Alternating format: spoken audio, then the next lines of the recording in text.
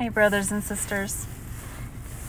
So before I begin the study on this final crown, the crown of glory, I'd just like to reiterate the fact that all of the crowns seem to be just aspects of Christ himself and our shared inheritance in him. Incorruptible, rejoicing, righteousness, life, and glory. Let's read Colossians 3:23 and 24. And whatsoever ye do, do it heartily, as to the Lord and not unto men, knowing that of the Lord ye shall receive the reward of the inheritance, for ye serve the Lord Christ.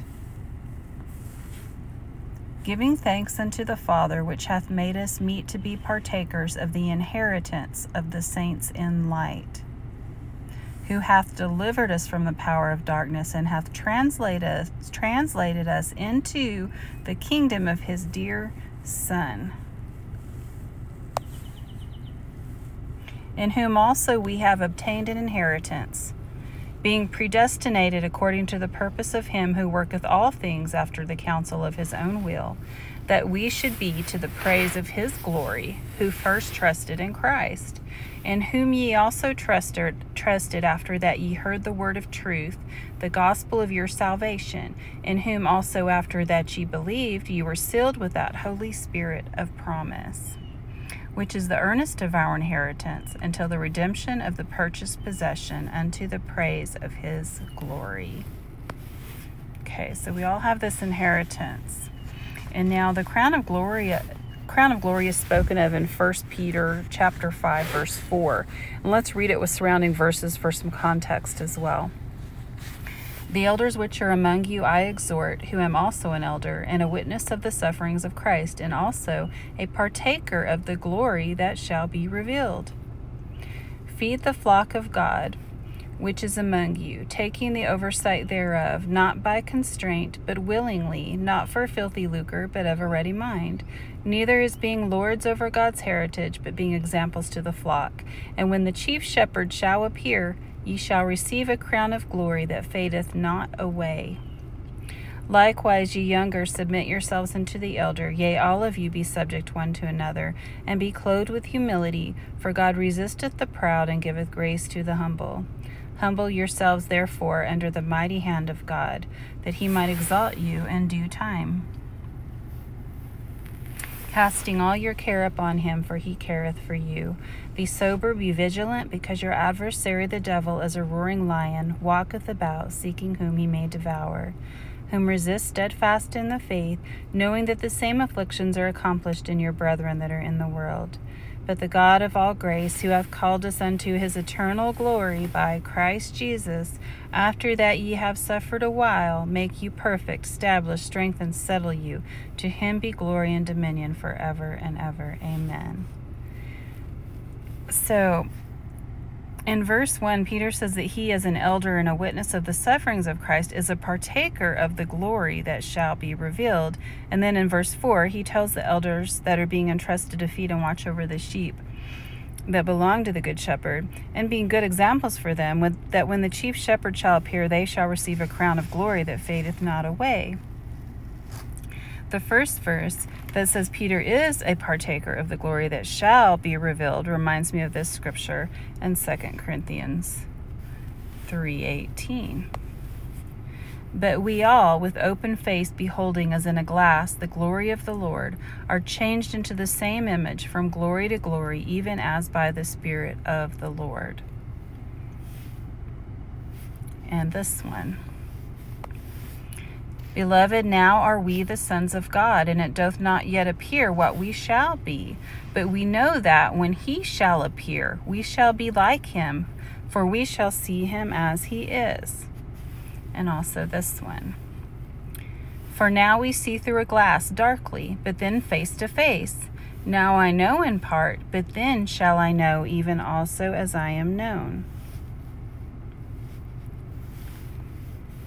And I want to show you the Greek, the interlinear for 2 Corinthians 3:18.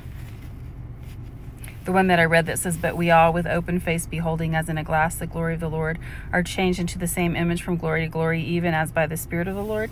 It reads like this, just straight over from the Greek. It says, "We now all, having been unveiled in face, the glory of the Lord, beholding as in a mirror the same image, are being transformed into from glory to glory, even as from the Lord the Spirit." Okay. So for having been unveiled, this is what I wanted to show you guys here in the Greek.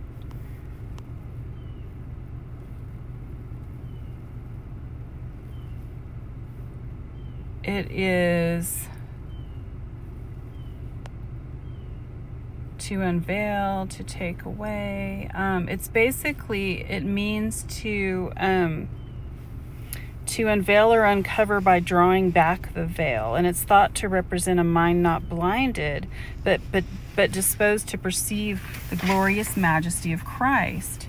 In fact, if we go back a few verses earlier to verse 14, we see how Christ is the one that removed the veil, and how someone with a veiled face is defined. It said, "But their minds were blinded, for until this day remaineth the same veil, untaken away in the reading of the Old Testament, which veil is done away in Christ." And here Paul was referring to Israel and how they don't see Christ in the scriptures, only law, the shadow, but not the reality. And then he goes on to say, "But even unto this day, when Moses is read, the veil is upon their heart. Nevertheless, when it shall turn to the Lord, the veil shall be taken away. Now the Lord is that Spirit, and where the Spirit of the Lord is, there is liberty." Guys, when Christ was crucified, the veil covering the entrance to the Holy of Holies was torn, and we can enter that place where God's throne is, his throne of grace, where his presence is. We aren't in the holy place outside the veil where all the work is being done. The atonement's been made, and we can enter in and behold the Lord.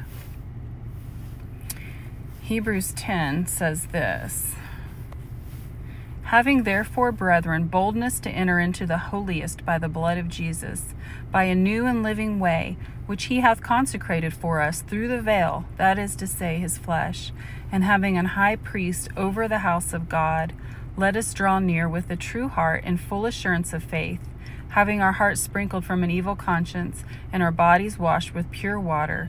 Let us hold fast the profession of our faith without wavering, for he is faithful that promised." And now let's read Romans in chapter 8, verse 16 through 30. "The Spirit itself beareth witness with our spirit that we are the children of God, and if children, then heirs, heirs of God, and joint heirs with Christ, if so be that we suffer with him, that we may also be glorified together. For I reckon that the sufferings of this present time are not worthy to be compared with the glory which shall be revealed in us. For the earnest expectation of the creature waiteth for the manifestation of the sons of God. For the creature was made subject to vanity, not willingly, but by reason of him who hath subjected the same in hope. Because the creature itself also shall be delivered from the bondage of corruption into the glorious liberty of the children of God. For we know that the whole creation groaneth and travaileth in pain together until now. And not only they, but ourselves also, which have the first fruits of the Spirit, even we ourselves groan within ourselves, waiting for the adoption, to wit, the redemption of our body. For we are saved by hope. But hope that is seen is not hope, for what a man seeth, why doth he yet hope for? But if we hope for that we see not, then do we with patience wait for it. Likewise, the Spirit also helpeth our infirmities, for we know not what we should pray for as we ought, but the Spirit itself maketh intercession for us with groanings which cannot be uttered. And he that searcheth the hearts knoweth what is the mind of the Spirit, because he maketh intercession for the saints according to the will of God. And we know that all things work together for good to them that love God, to them who are called according to his purpose. For whom he did foreknow, he also did predestinate to be conformed to the image of his Son, that he might be the firstborn among many brethren. Moreover, whom he did predestinate, them he also called, and whom he called, them he also justified, and whom he justified, them he also glorified. So Romans speaks of our inheritance and glorification as a done deal as a part of our justification.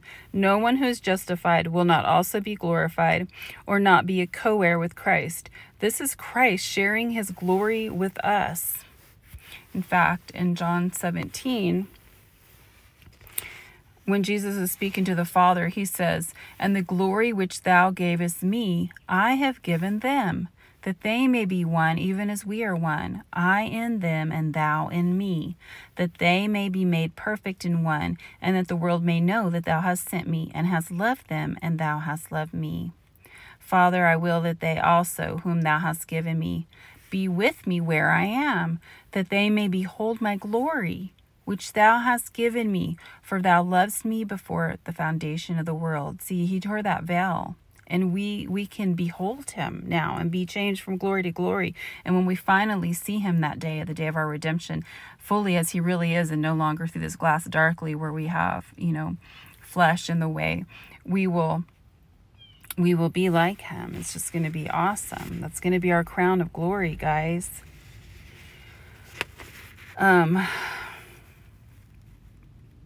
Really, we have no glory of our own. God says no flesh will glory in his presence, nor are we capable of producing glory. It's all his glory and his doing. Whoever glories, let him glory in the Lord. So this glory is his glory that we reflect and that is wrought into us by Christ himself as part of our glorious inheritance as adopted sons and daughters of God. And we are now accepted in the beloved, and we are in Christ, and he is in us. None of this is because of works which we determine to do. This is all the work of Christ.